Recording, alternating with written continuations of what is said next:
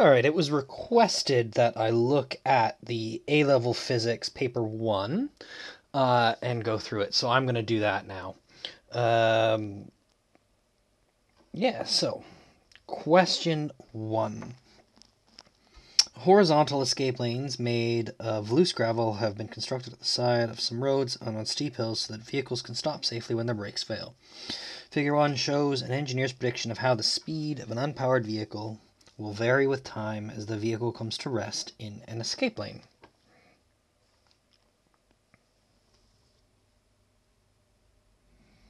Okay. Determine the force decelerating the vehicle 2 seconds after entering the escape lane.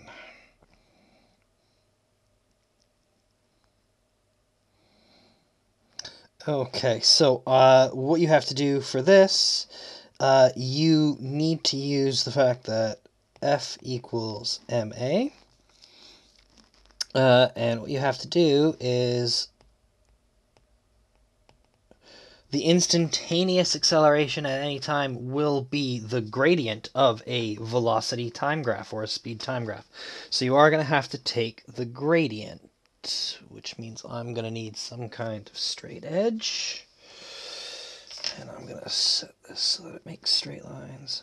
So, using a ruler, and at 2 seconds, you draw a gradient, and you want a reasonably sized gradient. Well, that's not right.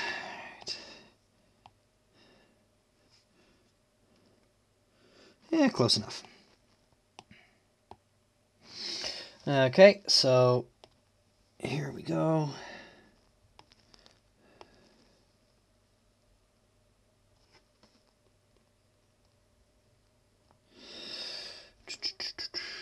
So, change in y, for me, that's, each one of these is 0.5, 1, 2, 3, 4, so that's, oops.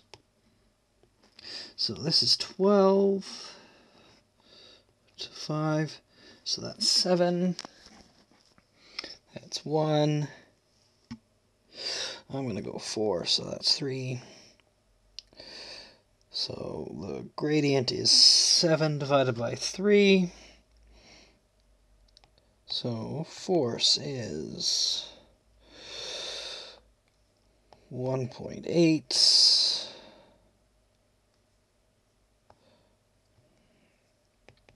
times 10 to the 4 times 7/3. So calculator, just probably remember the numbers. 1.8 times 10 to the 4 times 7/3. 42,000.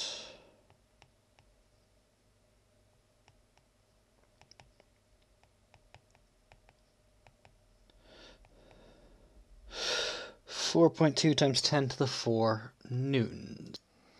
So a quick check of the mark scheme, and I'm off on my final mark, and I'm going to chalk that up to the fact that I can't use a proper ruler on my iPad screen and get the perfect tangent for it, but I'm reasonably close. The expected answer was about 4.8 times 10 to the 4 newtons, and just my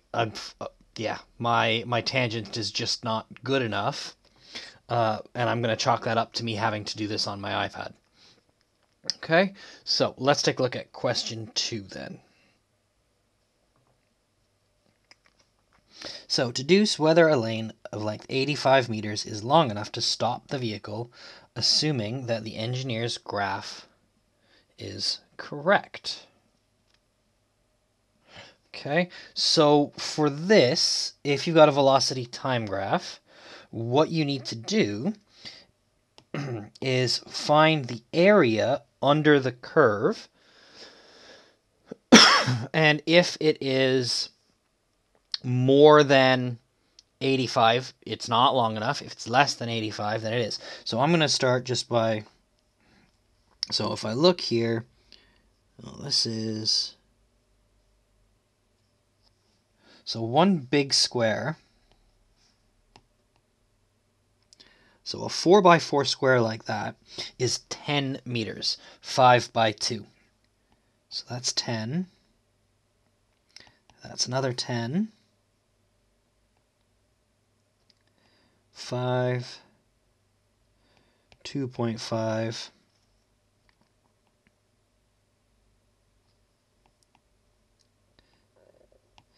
So that's 10, 2.5. That combined with that is another 2.5. So this whole thing we'll say is 5. I mean, this here is maybe 7 meters.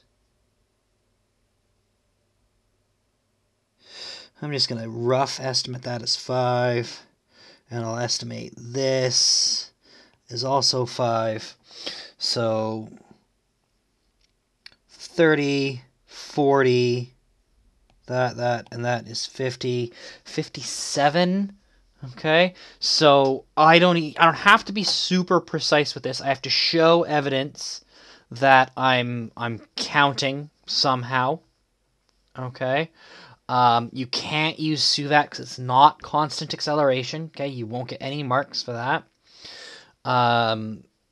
So I'm, looking at this, and yeah, so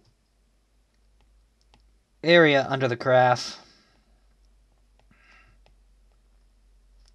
is about 57 meters. Therefore, it is long enough.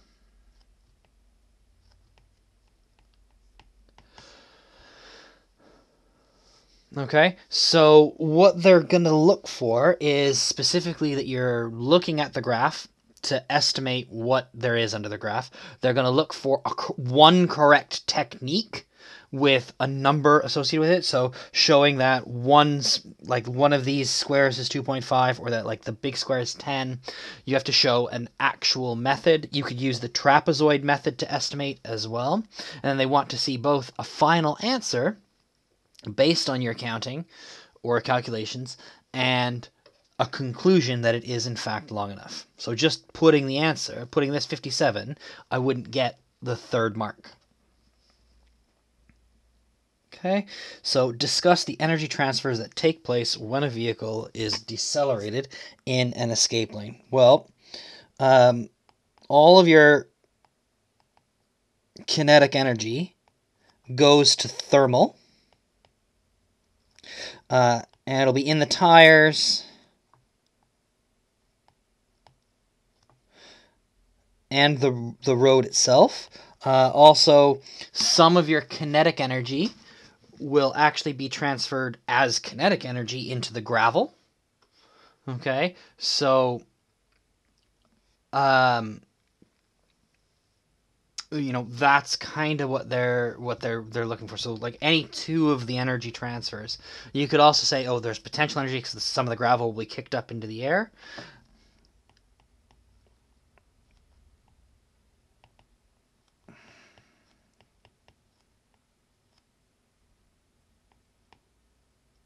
Don't just shorthand it either. You should write proper full sentences. I'm just shorthanding it here for the space, for the sake of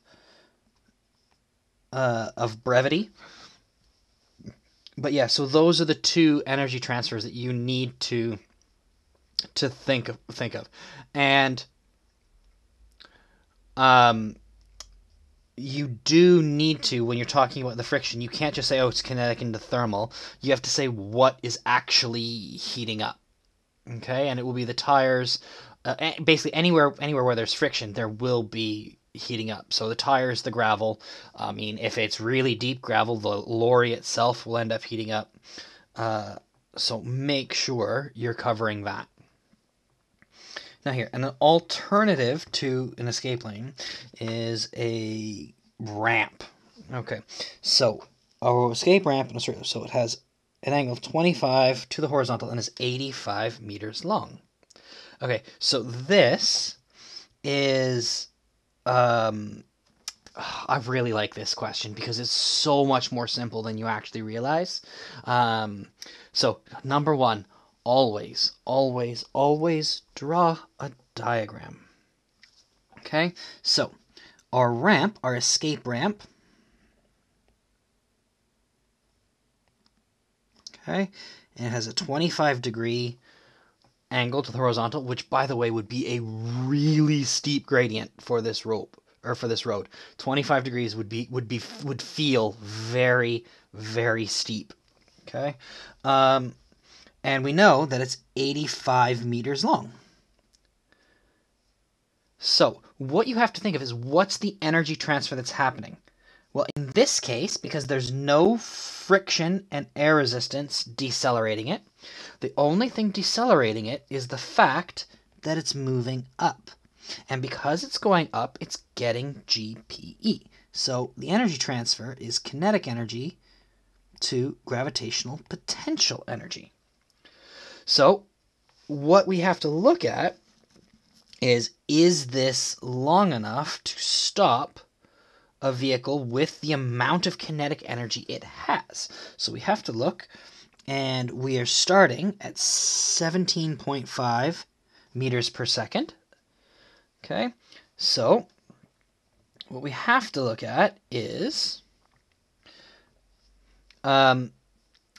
essentially, is this a big enough raise in order for it to be 0? So what I'm going to do is I'm going to look at it like this, so that 1/2 mv squared is equal to mgh. So actually the mass of my vehicle doesn't matter. Okay, so 1/2 v squared is equal to g times h. So the h that I need in order to be safe, and this is h, so the h that I need to be safe is going to be equal to v squared over 2g. So 17.5 squared divided by 2 times 9.81.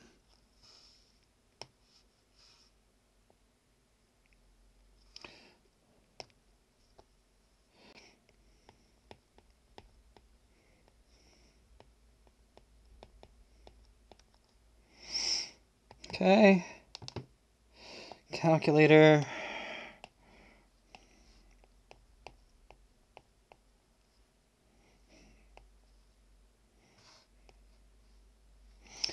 Divided by 2 times 9.81. Oh, it actually read the 9 on the first time. So my height has to be at least 15.6 meters. So if I look here, this h, okay, so cosine of 25 is equal to h over 85. So h is therefore going to be equal to 85 cos 25. No, sine, not cos. Sine, SOHCAHTOA.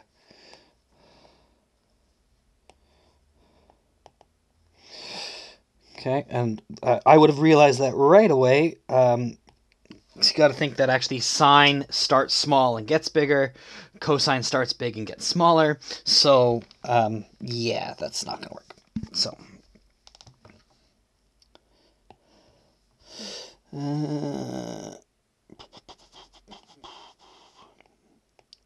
85 sine 25.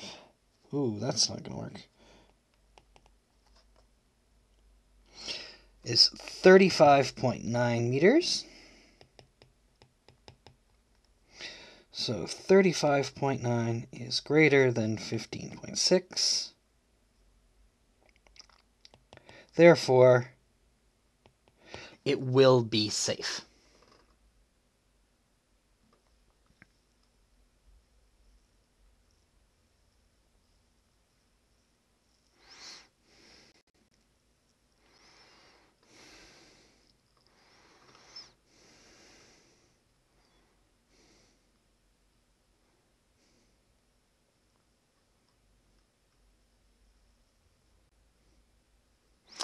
Okay, so that's one method to do it. That's how immediately what I thought of was it's about getting. You got to think of it in terms of work and energy and how the energy transfers are happening. So, my next bit here, 1.5.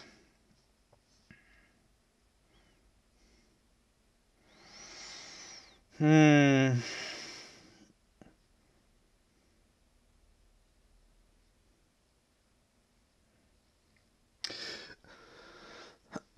Okay, so this really, there's a lot of ways that you can approach this. I would say that the gravel feels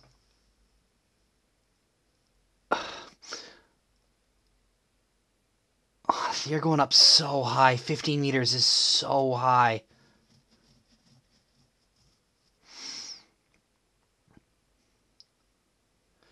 Not only that, so at 15.6 meters, so 15.6 divided by sine 25.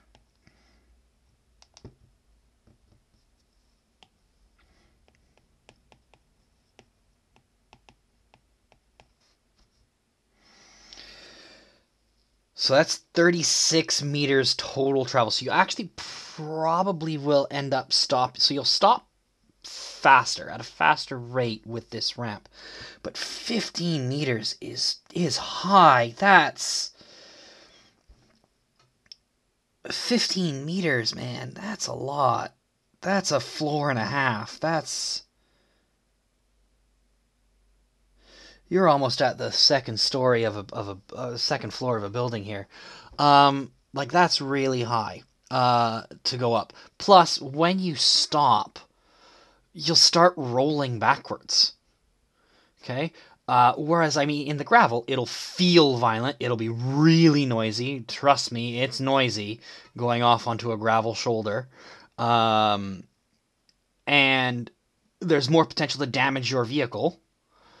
But if your brakes are failing, and that's why you have to do it, you'll start rolling backwards if you go up the hill. I mean, this is a value judgment question. It's not a right or a wrong answer. You just have to have a reason. Now, for me, I would say that the ramp probably is the safer experience while it's happening. But there's a reason that we have gravel lanes and not ramps everywhere for an escape ramp for this. Apart from the huge expense of building it, it just would look weird and it just wouldn't feel right. Um,